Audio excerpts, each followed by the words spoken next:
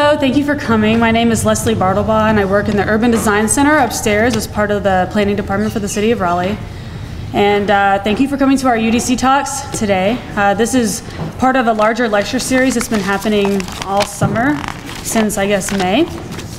And this series this year, we've been doing the UDC talks for some years now, but I know a lot of you are familiar, but for those who aren't, this year, the series, the staff from the Urban Design Center partnered with the Dix Park staff team. So everybody that worked on this series this year, raise your hand.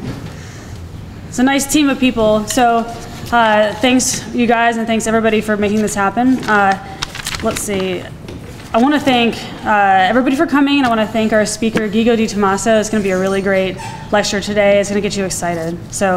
And I also want to thank the Dix Park Conservancy for helping sponsor the series and making all of this happen. And we've had a few nighttime talks, a lot of daytime talks. This is about, I guess, 8th talk this year. We have tentatively 3 more. There's a few scheduling things we're trying to work out for the last few talks, so stay tuned. But you can always check it out on the Urban Design Center portion of the City of Raleigh website to stay up to date. And once we finalize the end of the schedule, we'll reprint these posters and get those out there for you to see. So with that, I'm going to introduce Caroline Lindquist, my colleague in the Dix Park planning team, and she's going to introduce Ghigo. Thank you. So it's my pleasure to introduce Ghigo. Ghigo is an Italian architect, urbanist, and educator. He has been focusing his research and practice on public space design for more than a decade. Trained at the Florence School of Architecture, Ghigo began his professional trajectory in Barcelona, where he lived and worked for several years before relocating to San Francisco to join the Rebar Art and Design Studio. As a member of Rebar, Ghigo spearheaded some of the group's most ambitious projects, from conception through implementation. In 2013, he began teaching at the University of California, Berkeley College of Environmental Design, and in 2014 contributed to starting Gale Studio, the American office of the Danish urban design consultancy, founded by Jan Gale. In this lecture, Ghigo will describe his approach to urban design through the lenses of the projects that have seen him active in Europe and across the Americas, specifically focused on his projects with Rebar and Gale Studios. Please welcome Ghigo DiTommaso. Hi everybody, thank you for having me today. I want to start by telling the story of this small collective of artists and designers called Rebar, a collective from San Francisco. I was lucky enough to be working with them since the very moment I moved from Europe to the US. More than 10 years ago, Rebar started with a very simple experiment in public space. We selected a parking spot in downtown San Francisco, and we paid regularly, feeding the parking meters, but instead than parking our car, we just unrolled some grass, we put a tree in a tree box, we put a nice old school cast iron bench, a little fence around it, and we just started to observe what could happen. It was very nice to see that, it was lunchtime in a weekday, just a few minutes after people started to use this little space, as you would imagine, sitting on the bench, trying to find some shade under the tree. And after a little while, they even started to interact, to talk to each other. Well, this simple experiment became a blog post. That was 2005, so it was the very beginning of the blog era. And really, the post had a lot of traction. A lot of people found this amusing, interesting, fascinating in many ways. And why is that? That is because if we think of it, 80% of our public space is actually made of streets. And most of our streets are roadway, and they're really, even in urban context, very much designed around the need of the automobile. Well, the experiment was so successful that a few months after, we decided to make a festivity out of it. We called it Parking Day. We created a manual that was something you could download online, where we would explain how you could celebrate your own parking day in your own city. We decided on a date. we explain all the details on how you could do your little park installation in parking spots. The rules of the games were clear. You had to feed the parking meter. There was nothing in the game that had to be, illegal. After all, when you pay for a parking with your parking meter coins, you're actually leasing that space, and it's not asked for you to park your car. You can really do whatever you want with it. People kind of like the idea. This is one of the first years in San Francisco. We also explained to participants to this initiative that they had to be as kind, as gentle with whoever had something to say about it. So for example, explaining to whoever wanted to give you a parking ticket that you actually are obeying the law by using this grass and for a different use. Very quickly, more and more people were doing that every year, right? Actually, we just celebrated Parking Day for the 11th time this year. Just a couple of weeks ago, they started doing it in other parts of California. That was Sacramento, other cities across America. Growing and growing in size, having more and more little parks every year. This is not even a parking spot anymore. It's an entire street. And then the thing started to be exported. People across the world were just connecting to the site, downloading the manual, and doing their parking day in their own city. This year in Dublin, this is a photo from Mexico City. This is Seoul, Korea. This is a map from, I want to say, maybe 5 or 6 years ago that was mapping the parking day installations of that year. I think that actually Parking Day came to North Carolina too. I recognize someone in the photo here. Parking Day became also a great opportunity for School of Architecture to experiment with small installations, some more arty, some more utilitarian, that were prototyping different uses of public space in a temporary manner.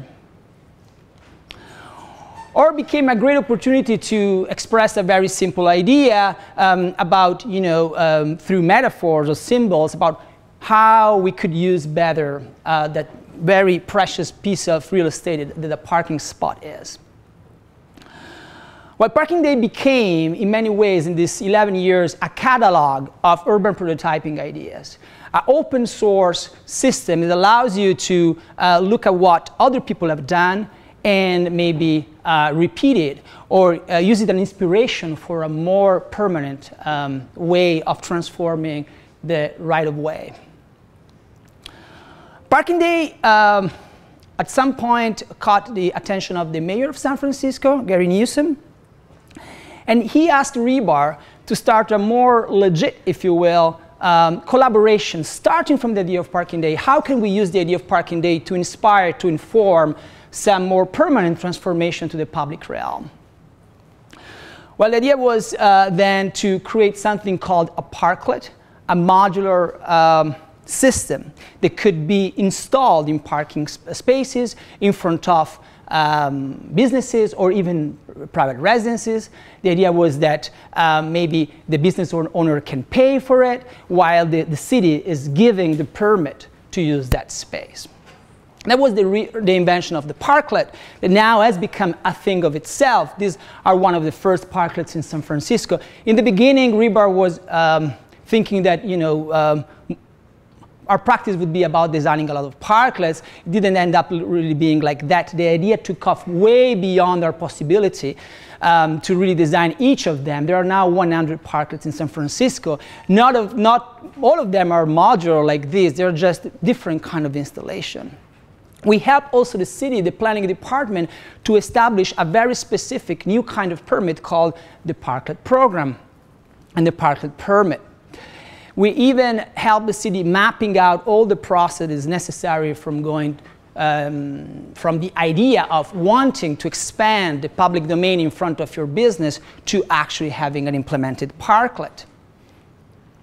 And now parklet programs are starting all across the country and actually are starting all across the world. There is a parklet program in Sao Paulo, Brazil, one again in Mexico City, in many cities across the world, especially cities that have very tight spaces where the space for people is rather reduced, or in spaces that, that maybe have a lot of grand streets, but where streets are rather devoted to the use of the automobile.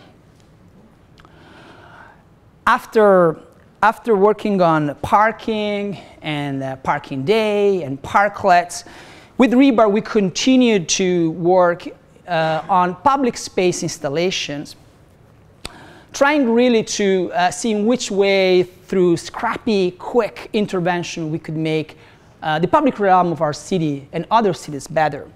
One of the fundamental ideas behind this was really broadening the spectrum of people using public space. The more diverse, the better, the more successful public space would be. We work on this idea of making public space comfortable. We had a lot of analogies and metaphors of bringing furniture from, just like you would have in your living room, into the street and see what happened. This idea of softening the public realm that is dominated by the gray concrete.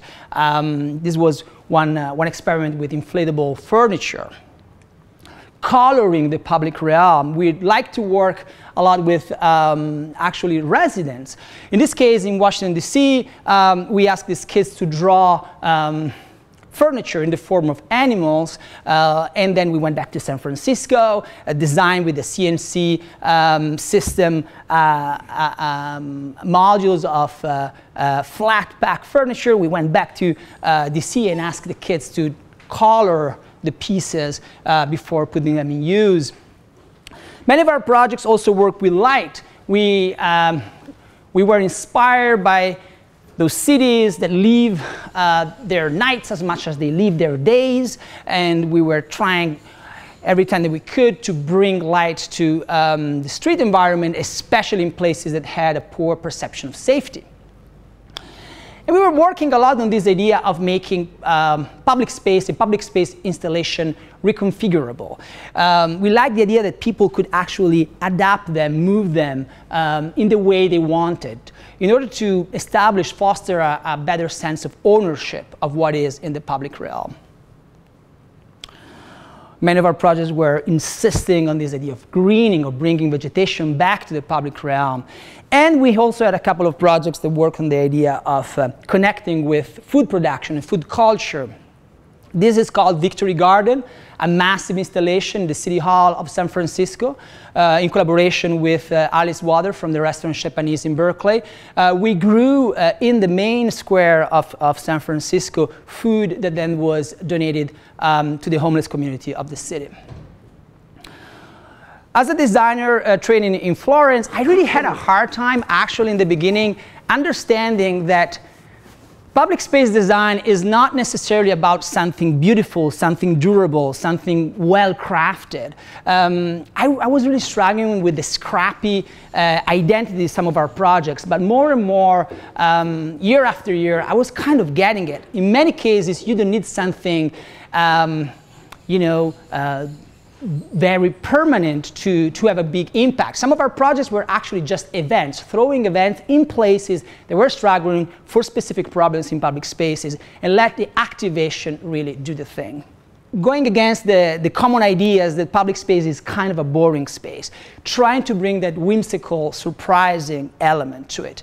This is a band shell built with 200 car hoods, again in San Francisco. Well, making public space extraordinary was our mission. We worked as hard as we could to achieve it. At some point, though, we realized that something was still missing in the picture, that we were ready to give another leap, in spite of all the recognition that Rebar as a collective has had. And this is where the story of Rebar connected with the story of another group of people, in particularly with the story of this gentleman with the umbrella, Jan Gehl, Danish architect, that studied architecture back in Europe around the 1960s. In the years in which modern movement was at the height of its success in terms of transforming urban environment across the world, the so-called international style, where in the School of Architecture, including in the US School of Architecture, plans like this were drawn and people would say, oh yes, that looks great. This is really how the city should look like. And that was already impacting the built environment in a very strong manner, going toward the idea that the city was or had to be a perfectly efficient machine. Everything was really about order and efficiency.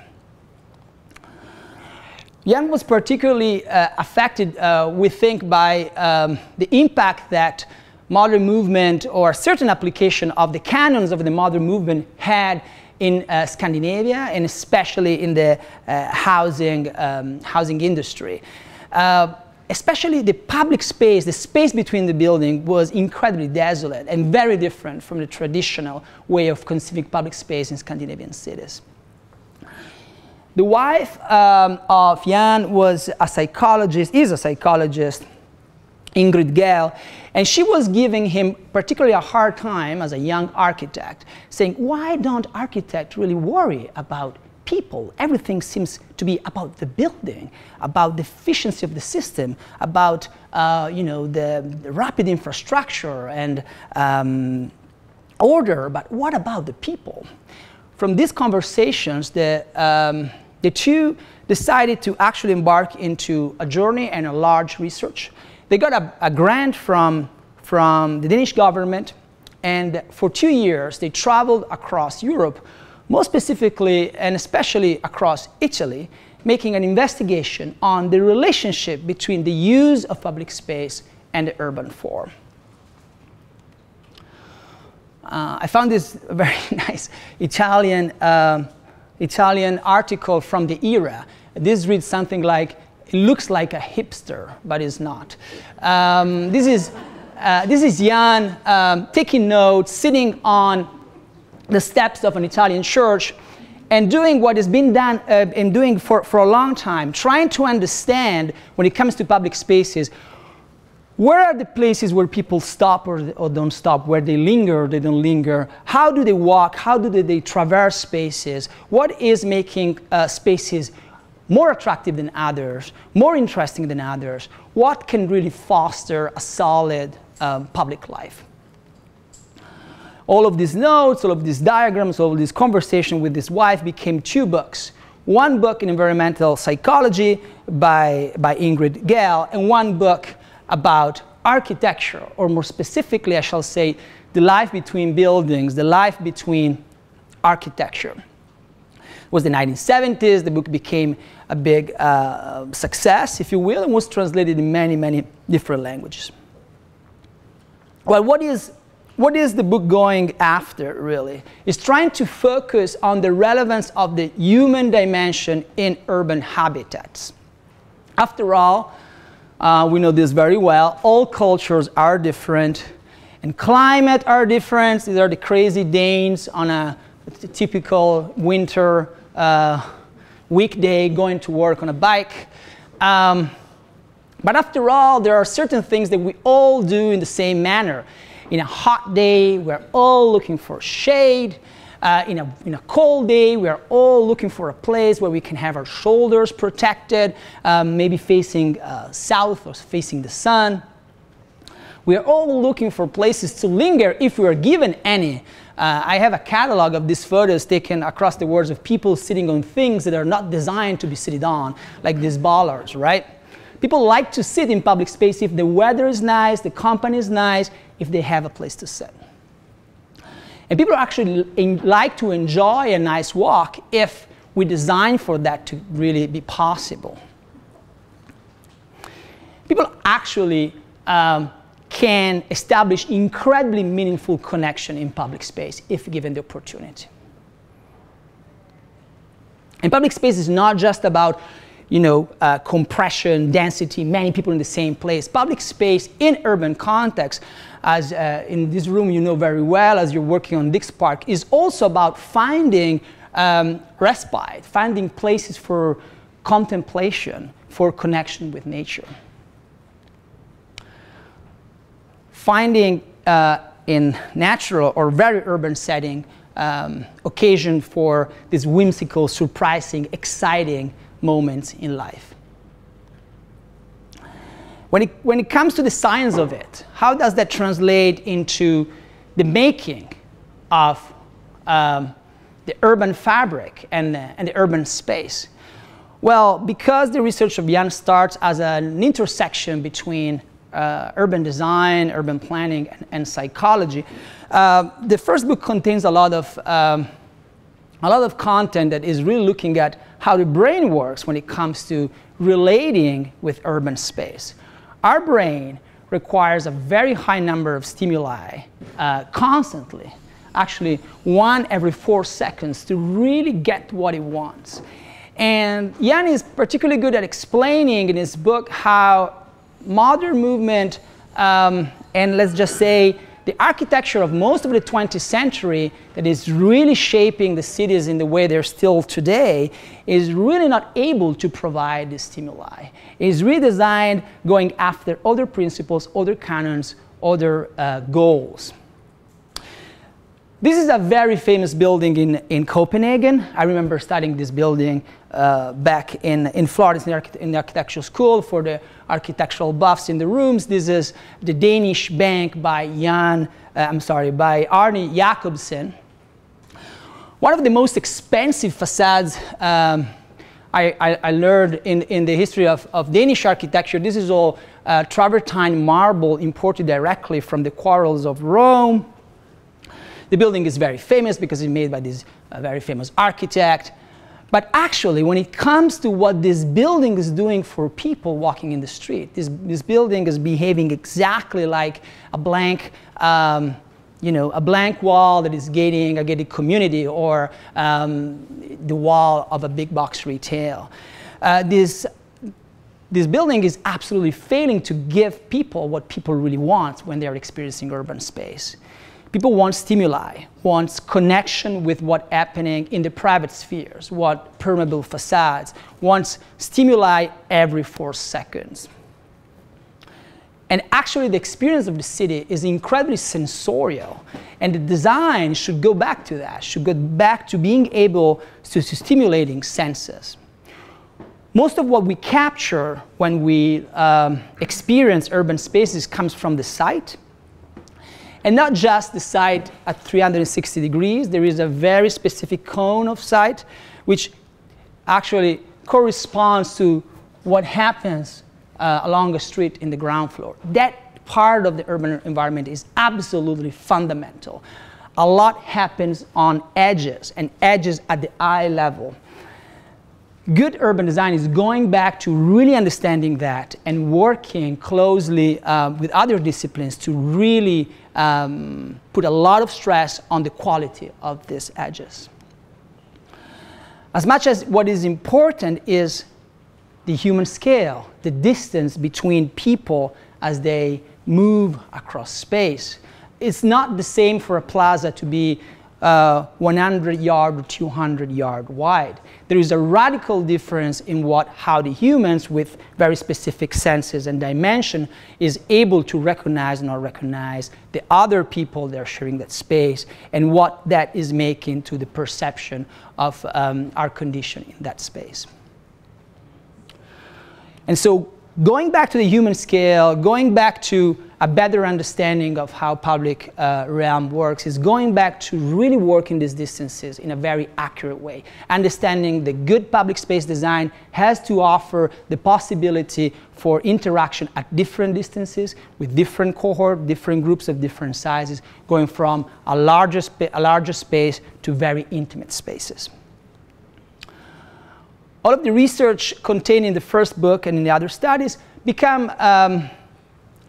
the point of start for a larger endeavor, which is helping cities across the world to make studies of the quality of their own public spaces in order to inform public space design. The research continues in a series of books, much more recent. And the research becomes also the opportunity to create a group of people that are working with Jan on this consultancy work in cities across the world. Rebar, 3 years ago, decided to embark in a mission with Gail to joining forces and to continue to work together in order to combine the activist attitude that Rebar had in the beginning with a more solid research base as an opportunity to go deeper and to provide stronger impact through our projects. So now that little table of Dane's architects is a bigger table. We have 3 offices, one in Copenhagen, one in San Francisco, and one in New York. This is a photo that we took in San Francisco a couple of years ago when the group was formed. We are still a fairly small firm if you compare it to the scale of many. We're pretty nimble, just a group of 15, 20 people in each city. But from that, we really have a far reach. We travel a lot and work in cities across the world. One particular aspect of our work is that we mix the approach of designers and social scientists. We're a group of designers and social scientists working together. In our group, there are anthropologists, there are sociologists, as much as there are, of course, architects and planners. And we do now a pretty broad spectrum of services, from quick experiments, pilot projects, to large visioning processes in which we help a mayor of a city, for example, trying to understand what are the policies to be pushed forward in order to improve the quality of the urban space. We worked in more than 250 cities across the world. Particularly myself, I've been working especially in the Americas, in North America, Central America, and Latin America. I just came back from a beautiful trip in the city of Cochabamba, Bolivia. Was hoping for a direct flight, Cochabamba, Raleigh, but I realized that there was no any. But it's really, really an incredible experience to be able to work on the same problems in radically different urban environments. The core of our practice is going back to what people need. Understanding that there is right now, at the moment, still in our urban environments, an incredible disconnect between what design is trying to ask people to do, like pressing this button, and what actually people want to do or just do. We call these desire lines. You can find them everywhere, in every city across the world. You can find them in Bolivia, you can find them in North Carolina. These are traces that show what users of public space would want to do if the space was designed correctly around them. One other way to start the urban design project, for example, improving the quality of an infrastructure, is by studying desire lines, by studying how people are moving across that intersection. We are particularly interested in jaywalking patterns, which we don't try to block or limit. Jaywalking patterns are actually expressing an unmet need. This is just a quick example of how we can go back to people when it comes to design, and still working on the intersection between the life of the city and the form of the city. Physical planning has been focusing on this way too much, right? So it's really necessary to go back to understanding life patterns in cities in order to understand how this can inform this. This, to us, is the result of what's behind it, the life of urban spaces. It really comes down to the relationship between public space and public life. But what is public life? We define it very simple, in a very simple manner. We say what a collective group of people create when they live their life outside their homes, outside their workplaces, and outside their cars. It seems like a small part of our life, but it's a fundamental one. It's one that we know actually untap a series of other bigger, much more important things like this, like sustainability, connectedness, trust, resilience, civic engagement. Everything meets at the center in public life. That's what we believe. When it comes to a project, we like actually to start, as I was saying before, by understanding the life patterns of the place. This is our first step, really. From that, we are then ready to design public space, knowing that the buildings can actually come last. This seems a very obvious thing, but if you think of it, physical planning usually does the opposite. The architects are very interested in starting from their buildings as objects, as artifacts. They get really excited on the shape and the form of this. And then public space design becomes, design of what remains in between buildings, and eventually it's just about observing what kind of life that space is informing. Well, we like to do things the opposite way. And this is how our approach could translate in a simple diagram. This is our mantra. We start by measuring public life, then testing with little experiments with that same scrappy activist spirit that Rebar had, right? Fast pilot projects, and then after that we evaluate them, we are ready for a larger investment, for larger scale, longer term projects. Measure, test, refine. The point of start is, of course, listening, and that's what we do the very first in every place that we work. We have developed along years very good techniques, we think, in order to understand what people care for, and using that as the point of start for our research. But then we go back to that ethos of researcher, and we start to measure. We measure how public life works through a series of different tools that go from very classic one, like intercept interviews, to some that are a little bit more sophisticated. And we do it at different scale. We try to understand what's going on in a street or in a plaza. Then we try to understand how that informs the urban fabric block by block. And then we look to how this is actually informing the big picture at the metropolitan or urban scale. One thing that Jan started to do and that we still do is actually counting people. Counting, going in the street with clickers and see how many people are walking or not walking on a sidewalk, how many people are stopping in a plaza, for how long, what kind of activities they engage in. This is important for a series of reasons. The first reason is that actually the only thing that was counted up until very recently in urban environments like the one we are in today was only the flow of cars, right? Transportation department has always had very accurate data when it comes to how many cars on different streets, how fast, when there is a traffic jam, when there is not. And that really brought the focus about some kind of problem solving that was just about cars.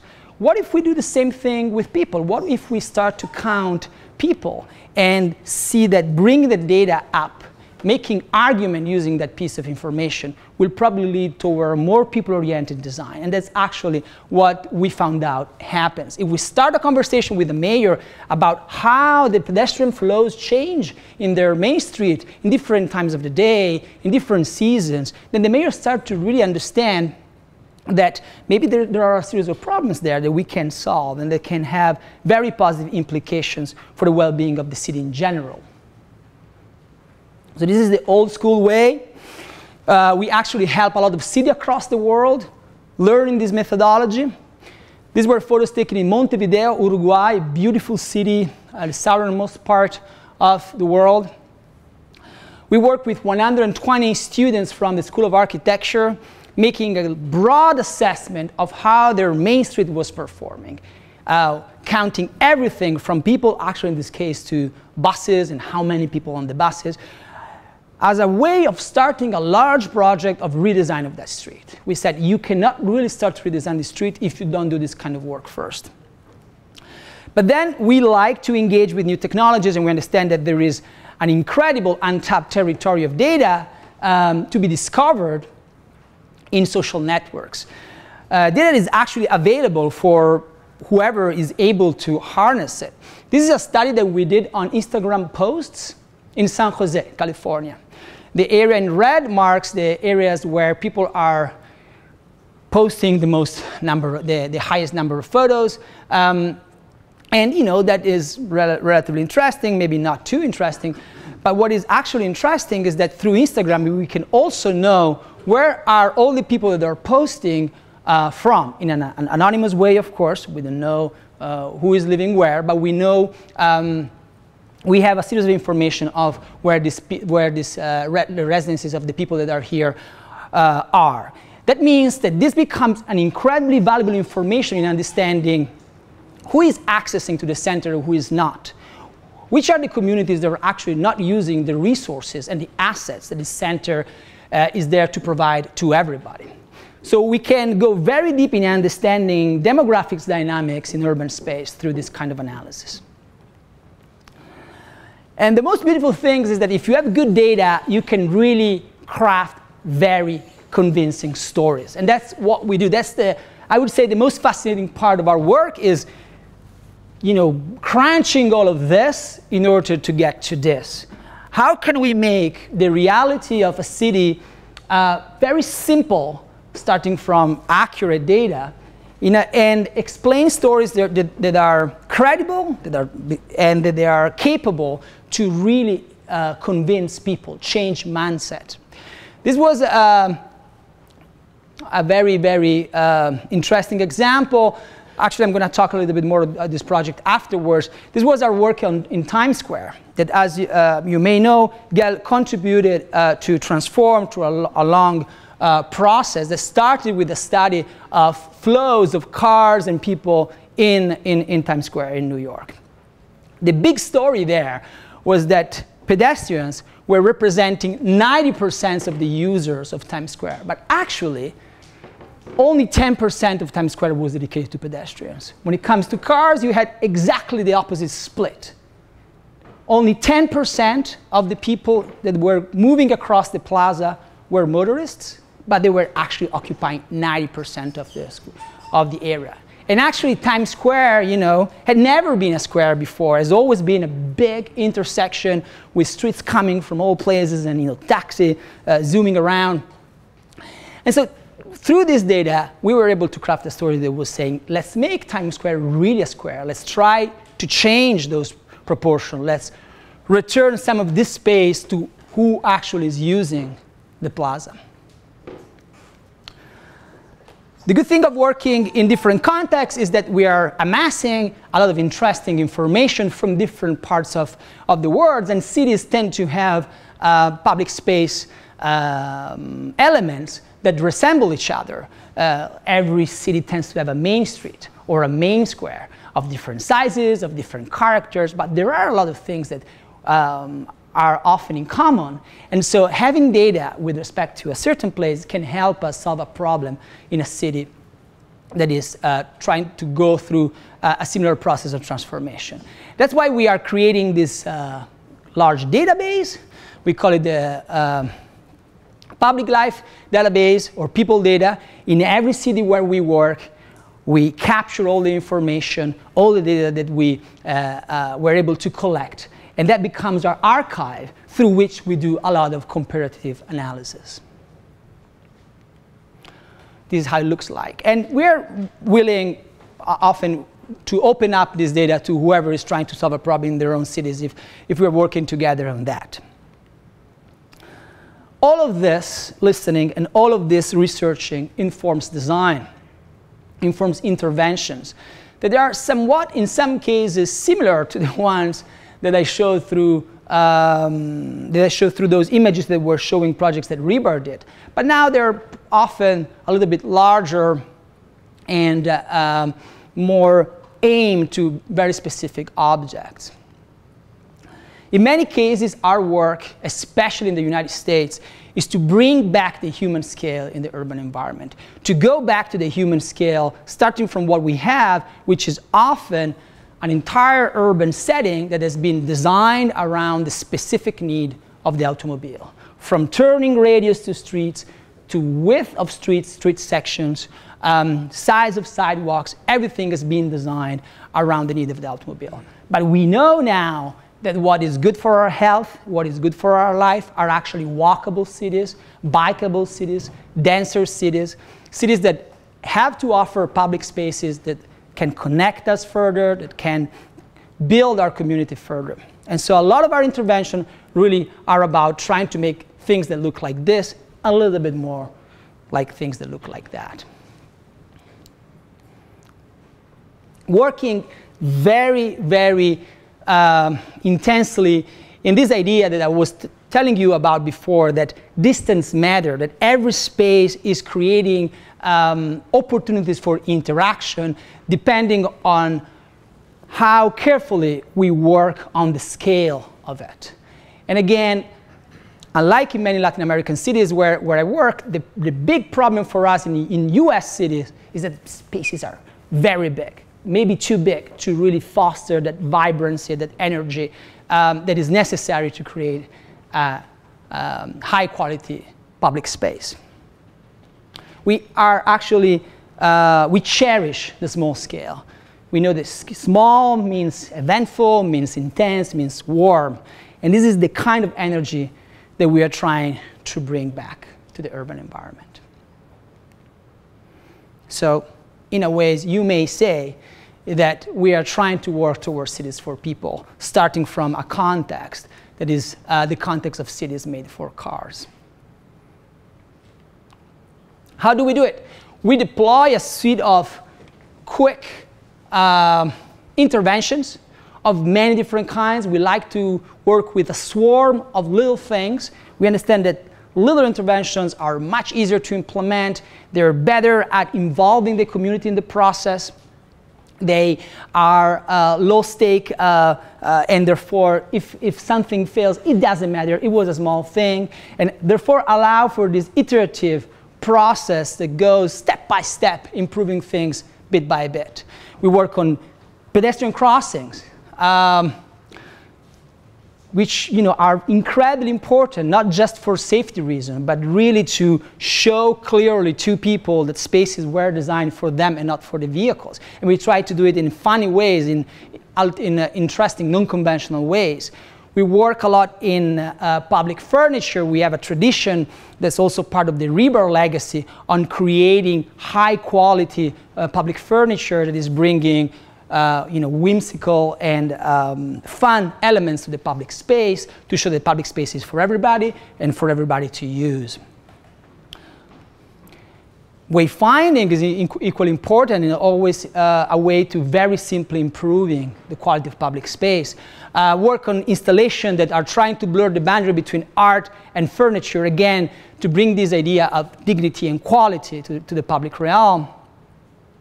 Working with lighting, as we started in the beginning at Reber and we continue to do. And working, activating public space where public space is inactive through what is the ultimate activator, which is food and commerce. No good public space design can be done without a clear understanding on the relationship between commercial activity and the public realm. And of course, we continue to work by activating spaces through culture and events. All of these swarms of little interventions are informed by what the result of our research tells us, and are a way to inform longer-term planning, longer-term projects, and longer-term improvements in public space. Through this methodology, we have now, over 3 years, worked in several American cities, many American cities. This is just a small fractions of smaller cities, and we continue to do a lot of international work. I just want to go very rapidly. I thought this was a good way to show you quickly a lot of projects through a series of slides that show intervention. We go back to that very humble little activist intervention in San Francisco 10 years ago that is still in many ways, as you will see, can be considered a point of start of what came after. We worked in Sao Paulo, where our research done by counting people crossing and jaywalking became a way to inform a series of improvements in key intersections. We worked in Melbourne, where we helped transforming the laneways between tall buildings in downtown from completely inactive and quite desolate spaces in thriving spaces for commercial use. We worked in the city of Chongqing in China, helping the city improving the quality of the pedestrian alleys that were defining the space in the older part of the city. We worked in Amman over this large project, reconverting this terrible intersection into a beautiful plaza. We worked in Brighton. This is one of the early projects that we did in terms of creating a shared street. This is not a fully pedestrian street, but it's a street that can operate in different ways, allowing vehicles also to go through. And we work with the city of Moscow, where we helped, again, the city redefining the space dedicated to cars and the space dedicated to people on the main street. And we worked in Times Square, as I was saying before, helping the city measuring all the flows and all the patterns that were necessary to go from this to that.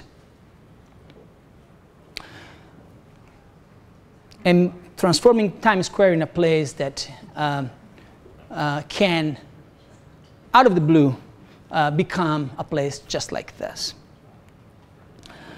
After that, our engagement in Times Square ended, then Snoeta, the landscape architecture and architecture firm, was in the position to then submit a design for a permanent transformation of Times Square that now has been implemented, and it looks roughly like this.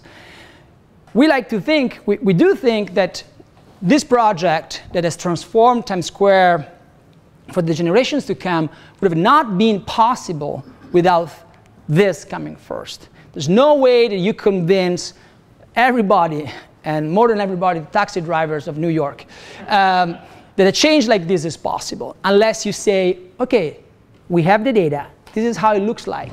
It's going to be faster and easier for you to move on your car through Manhattan after this project will be implemented. But just in case, we are going to try it only for 6 months. If it doesn't work, we can go back to what we had before. We are not changing anything in a permanent way. So this way of piloting projects through the assumption that we made thanks to our research is a very good way to navigate the complexity of urban transformation. Urban transformation has a lot of stakeholders. Everybody has different opinions. Everybody has different interests. And the only way to navigate that complexity is really moving through research first, transform this research in a series of arguments, make the arguments able to inform small interventions which are testing your hypothesis. And if your hypothesis was well put and the result is really impactful and a win-win for everybody, then it will be much easier and much faster, actually, to implement ambitious, large, long-term projects. Okay, I want to finish just showing 2 tiny little projects I've been directing recently, just because I love them. And because I think it's a nice note on which to finish. I also just didn't want to show only projects that are about improving the urban space at the large scale. I want to show something smaller, a little bit interesting for those of you that are interested in the small scale in particular. This is a project that we just finished in San Francisco. It goes back to the rebar ethos, even if it was done through Gale, of using furniture as a device to really transform the quality of a larger space. This is the Presidio Park, incredible location, overlooking the bay and overlooking the bridge. This massive lawn, up until really just a few years ago, was a parking lot. Now, there are some analogies between the Presidio Park of San Francisco and Dix Park here, actually, in Raleigh, in the sense that this is a beautiful, large park that we have because something very different was happening here. In this case, it was a military base, and out of the blue, when the use was changed, there's an untapped opportunity to make it the grandest public space in the city. So the parking lot was transformed into a lawn, but because it looks so beautiful and because it's often wet, people were actually not using it at all. was always kind of deserted. So the Procedure Trust asked us, can we make something so that people start to use this lawn? The lawn has a long history. We kind of went back to that for inspiration, how it was used in different areas of its existence. But we tried to go to that question, so how can we create a real space of interaction here?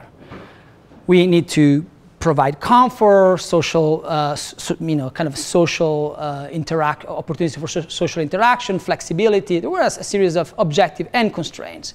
And we came up with this incredibly simple piece that is really tiny, is a chair, we would call it. We call it the Procedure Love Seat, a chair for two that can be used in many different manners.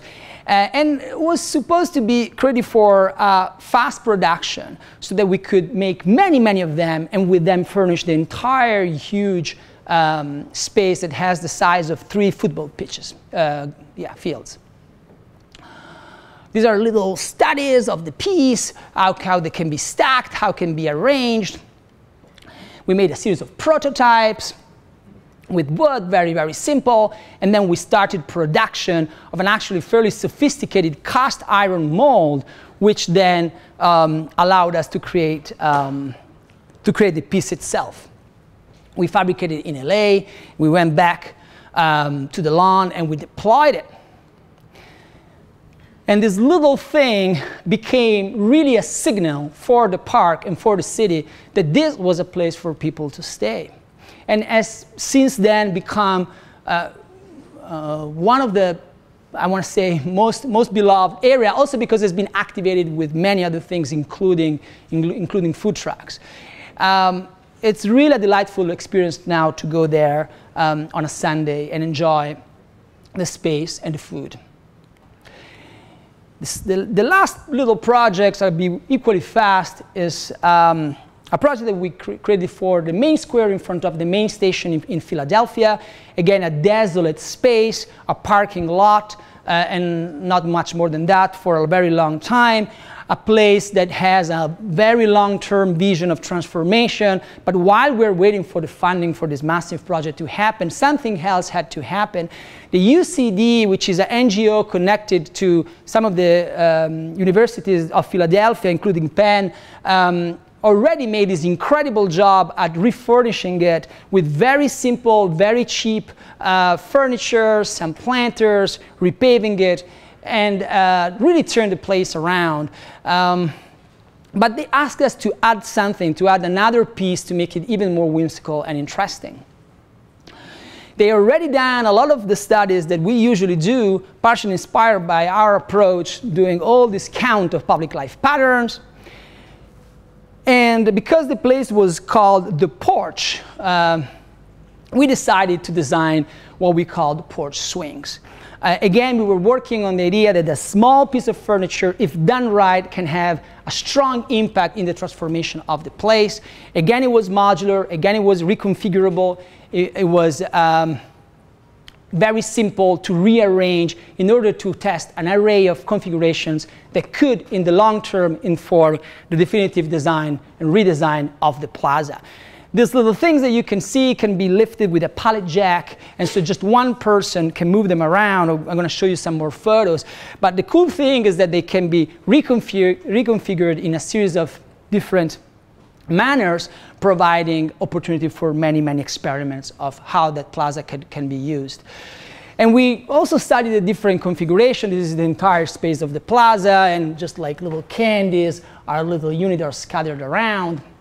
Again, we went back to the prototyping phase. We worked with local fabricators, and we tried to work the ergonomic particularly hard. The idea was that this thing had to be incredibly comfortable, has had the dignity of high-end industrial design, as you would buy a design by Reach, but sturdy as something that you could use for years in public space.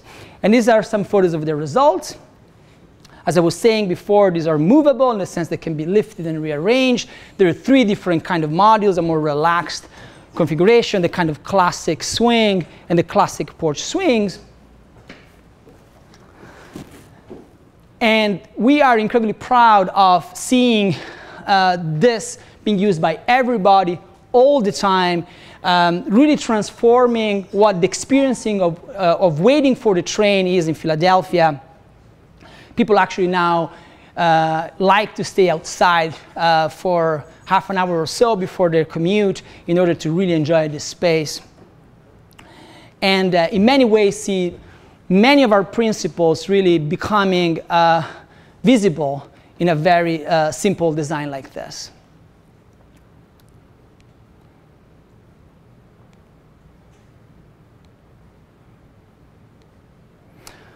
It's actually very fun to follow our own projects now on Instagram, and seeing that people are hashtagging something that you have designed is certainly a nice sensation.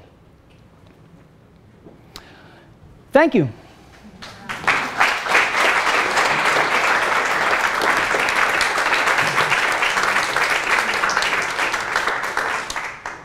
So buildings are incredible assets if used in the right way. In the case of the Presidio Trust is doing a tremendous job. The Presidio is, very vast and also not easily accessible from most of the San Franciscan. So the city becomes key in bringing activity, in making the place a place that is perceived as safe also after dark, because they are really bringing energy, they're bringing use, helping a park that otherwise would be too big and a little bit too isolated from the rest of the city to really function in the proper way. So buildings are fundamental, and choosing your adaptive reuse, the new function, is really a critical process and have to be done taking into account all of this ramification and all of these potential positive implications. So the streets are an amenity, just like the parks. And you've given a sense of the little bits of the street, but Hillsborough Street, for example, here in our city, has been described as 6 streets in one. It's a formal section, an automobile-centric section, a parkway section, a funky town section, and a pastoral section.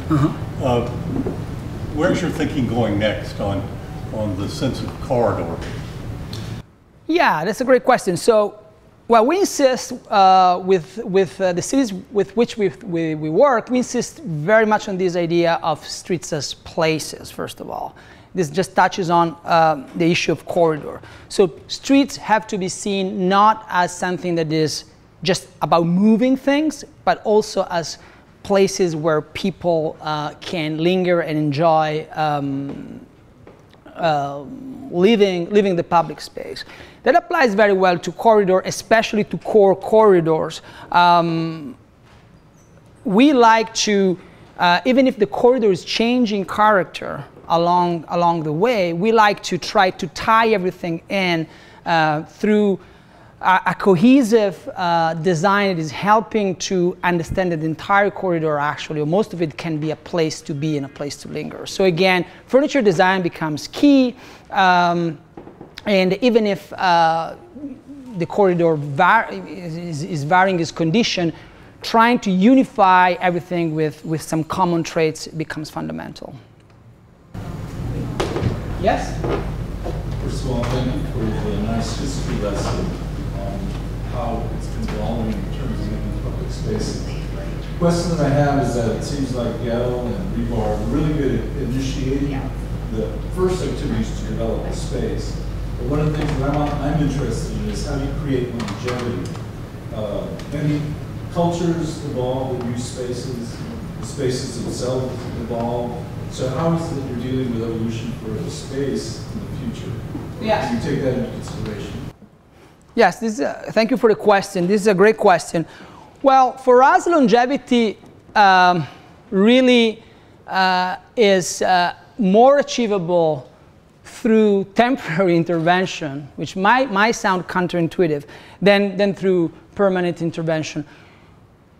We experienced that traditional designs that were trying to change a place for a very long span of time, were often failing in understanding that that place would evolve over time. And so maybe their design, the design that would actually take several years to realize, when was implemented, was just functioning for a brief time, or maybe by the time it was implemented, the conditions were already changed. So for us, going to this temporary urbanism, if you will, has been our way to say, let's try to be more nimble. Let's solve the problem that we have now. Let's see how the space is evolving. And when the space will change, we will be already ready for a new small investment. So through this iterative process, we can always and constantly catch up with the evolution of the place. So for us, this is a much more resilient way to work that allows much better for longevity. Another interesting thing on this is that no matter how much you do your research well, people end up using the space that you design in a way that is different from what you had anticipated. We've seen it several times. I remember my first project in San Francisco was a temporary plaza for the America's Cup, and we really thought of everything as a great place to sit and look at the water. It was next to the Exploratorio Museum of San Francisco. I remember perfectly the moment in which we took the fence away from the site because it was ready to go. Swarms of kids coming out of the museum started to use all the furniture that we had designed, thinking that they were pieces, equipment for a playground. From day one, that became more a playground and less than a plaza. And actually, parents just loved it because they could look at the water. So we thought we were designing a plaza, but actually we had designed something that was even more successful as a playground. Then at that point, it was clear that the place had told us what the place wanted to be. And because the project was a temporary project, was a low stake, very simple implementation, it was no problem. We could then design a new phase with a little bit more of investment, knowing what the real identity of that place is wanted to be, and designing for that. Any other questions? Yes, here in the front. Living downtown, we have lots of people with animals. Okay. I'm curious if you have addressed how animals are accommodated, pets are accommodated in urban space. If you made exactly the same face that other planners do, with less. I don't know what that face is. No, I guess my facial expression was, wow, working so hard trying to understand how to design for people, and now there's yet another untapped territory. Well, I guess that I like to think that our methodology is actually fairly prepared to accommodate whatever needs are in place, right? Because we start from direct observation, and in more than one project, actually, designing for animals became a thing, because starting from observation, we could see that some of the fundamental life patterns of that place were related to the relationship between people and their pets, and so we were able to fold that in pretty easily. I don't have a very direct answer to your question, but I can tell you that if you start with humble observation of a space, you usually get pretty close to what that space is calling you for. If that space is influenced by the strong presence of animals, then direct observation will help you identify that and then put in the best position to design for that. Yes? This is to piggyback on two questions ago. This is to piggyback on 2 questions ago about the activity. I'm curious, do you ever work with entities or organizations that help program the place? So a place that may not be used, just putting stuff out there may not be enough, do you ever coordinate with? Yeah, putting stuff out is rarely enough. And then it's funny because our practice is split between these 2 words physically, like our projects in the US, in Canada, and our projects in Latin America, where cities are actually facing opposite problems. sorry. In Latin America, there's not a problem with activating spaces. Like every space in the city is really exploding with life. And instead, the quality of the public space is actually quite terrible in many cases. So our job is never activating. Our job is always support the activity that already exists with better designs and better infrastructure. In many cities in the US, if not most of the cities in the US, we have exactly the same, exactly the opposite problem. We have a lack of public life that comes from many decades of a progressive transformation of our cities. The environments are often not in the condition to provide invitations for the public life. And then there are other cultural factors. It's a very complicated matter, but our main job in many cities is activating spaces. In many cities more, in some cities more, in some cities less. We've done the counting exercise recently in Akron, Ohio, and there was nothing to count because there was just no people in the streets. So absolutely, activation through events becomes a key part of our work. We are not specialists in event planning or anything like that, but we can provide the data as a baseline, show how a street is working when that activity was not in place, and then use that information to help whoever is planning to plan better. We can help the planning of the events, the curation of events by helping whoever is planning it by be able to better listen what the community wants, and then to help them evaluate the impact of that. Actually, in many cases, that's really where you want to start. Events are cheaper than a real urban design projects, and you can learn so much from it. It's also about changing the mindset of people, showing that a place that was a derelict space can actually be the place where something fantastic happens once a week. And that's the first step to turn that place around.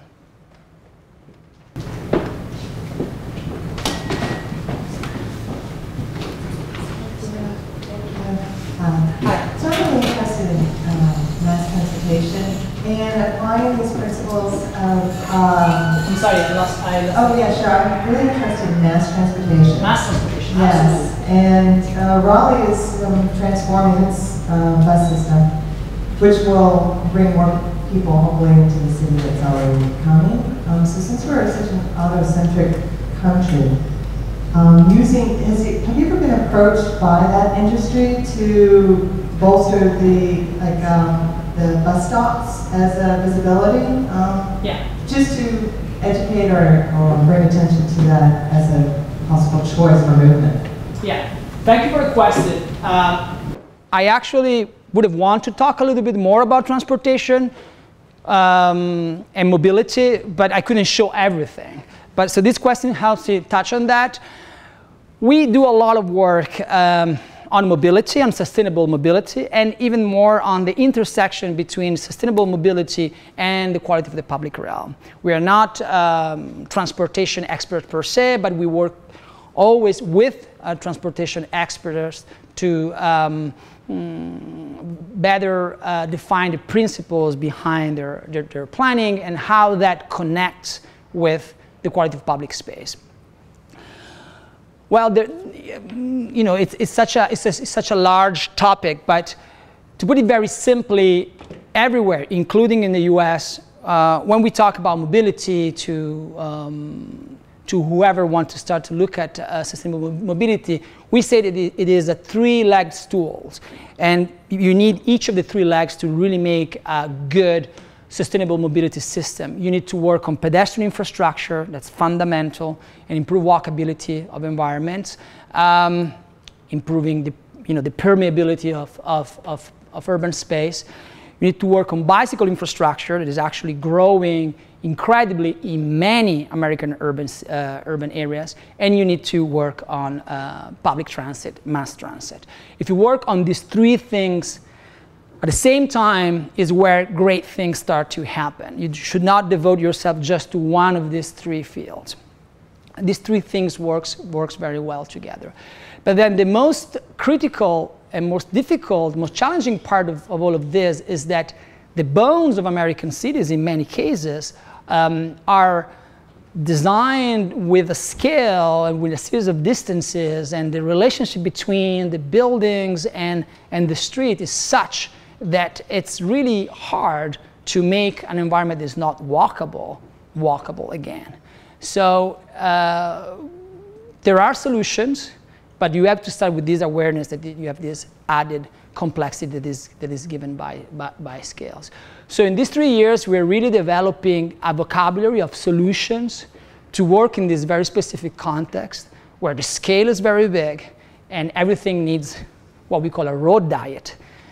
That is like shrinking a little bit, reducing distances, making facades more permeable in order to make the environment an environment where you can get around easily by walking, biking, and taking public transit. Then the last thing I want to say is that I'm actually the only non-American in my practice in San Francisco. So I think it would be wrong to try to bring an European model in the US. So when we work on mobility, we have to do it understanding how American cities work and really finding solutions that work well here. Often we find out that some people think that the solution is bringing European or Asian mobility solution to the US. I think it's a little bit more complicated than that. Nevertheless, our environments have to become more walkable, more bikeable. That's the way to public health. That's the way to resilience. That's the way to the future. And there's no doubt about that.